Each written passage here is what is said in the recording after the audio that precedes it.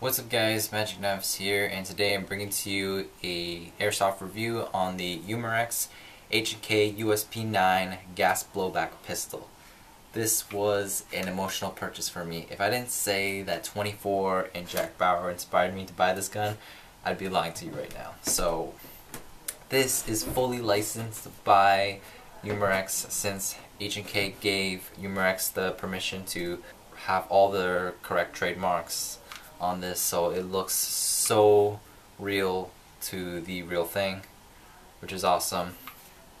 First off, we'll start with the magazine. This is a green gas gun, so it comes with a green gas magazine. This magazine can hold up to 25 rounds, even though it states on the websites that it only holds 22, but I've tried it. It's hold 25 rounds, which the more the merrier. It fits really snug when you load it into the mag well. Has a very nice solid click to it.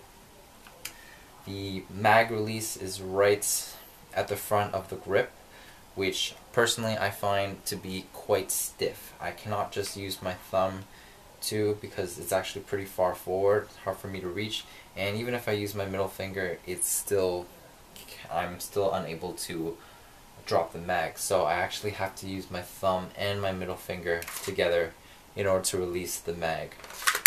So for now, this is the way you unload the magazine of the gun.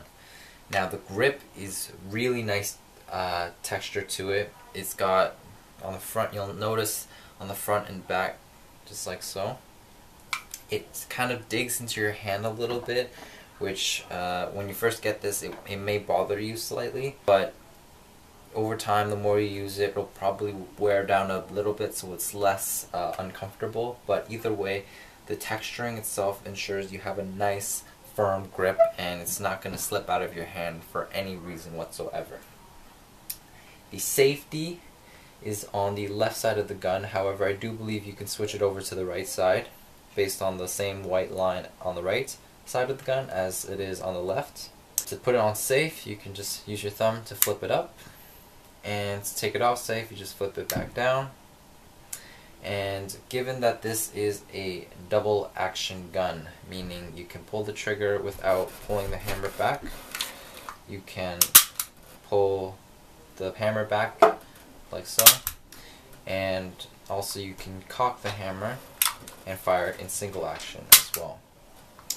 And when the hammer is cocked, if you want to decock the hammer, all you gotta do is take the safety, pull down, and it'll decock the hammer, but it will only cock it about halfway.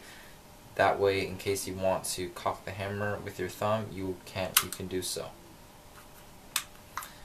Now, the slide to release is only found on the left side. You cannot place it on the right side, so you will have to deal with that. This is mostly a right-handed shooting gun for the most part. To disassemble the gun, you just take the mag out, take the slide release out just by moving the slide back slightly so that it's aligned with the gap. Once you take the pin out, you can carefully move the slide forward, and just like that you can lube your gun up, maintain it and such. To put it back together, same thing, you just place the slide back on from the front all the way and line it up with the gap. Take the slide release, place it back into the hole, and you've pretty much put it all back together.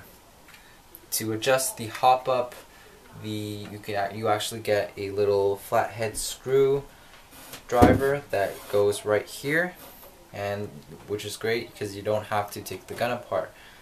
You take this screwdriver, place it into the screw. Clockwise is to add increase hop, turning it counterclockwise is to decrease hop. Tokyo Marui makes a version of this, however the slide itself is made out of plastic versus this being made out of metal. You should get a bit more kick out of this gun compared to the Tokyo Marui version, but needless to say, both kind of have their pros and cons when it comes to metal and plastic slides. The FPS that you can get out of this, because it is a green gas gun, will vary. Right now I'm getting about 297 or around 300 FPS. However, on the website they do say you can get around 350 FPS, but that's probably around the summertime. Right now it's close to winter, so it's not shooting as hard, but you're going to be fine with 300 FPS, no doubt. The sights themselves are your typical 3-dot sights, very standard but very easy to acquire your targets. If you wish to attach some accessories to this, you would need to get either a rail adapter, or you would have to get attachments specific to the USP. With no BBs in the magazine and the chamber is cleared, I will show you how the recoil is for this pistol. I'm going to hold the slide release down and check this out.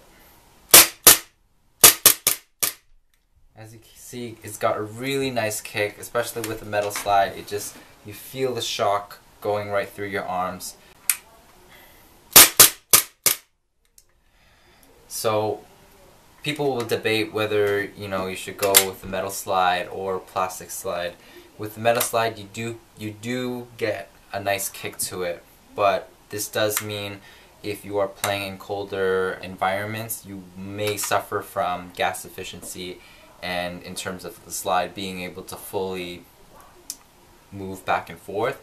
Plastic slides, since they are lighter, they will have an easier time to cycle, but they are less durable than metal slides. So if you're looking for more durability and more realism and a better blowback feeling, I would say you would want to stick with the Umarex USP 9.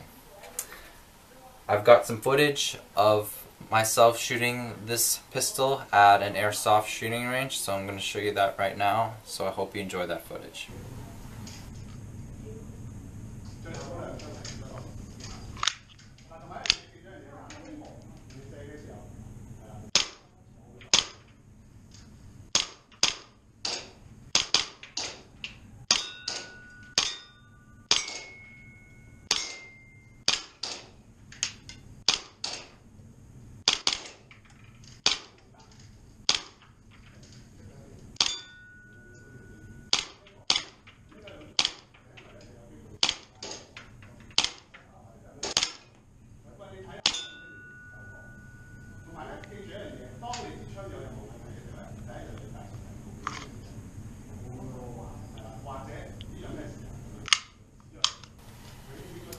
With that said, I hope you enjoyed this airsoft review on the Umarex USP 9 gas blowback pistol. If you have any more questions about this pistol, leave them down in the comments. As I said, I'm a huge fan of this pistol, and I hope you enjoy this gun as much as I do. So don't forget to hit the like and subscribe button down below, and I hope to see you guys in my future videos. Until next time, peace out.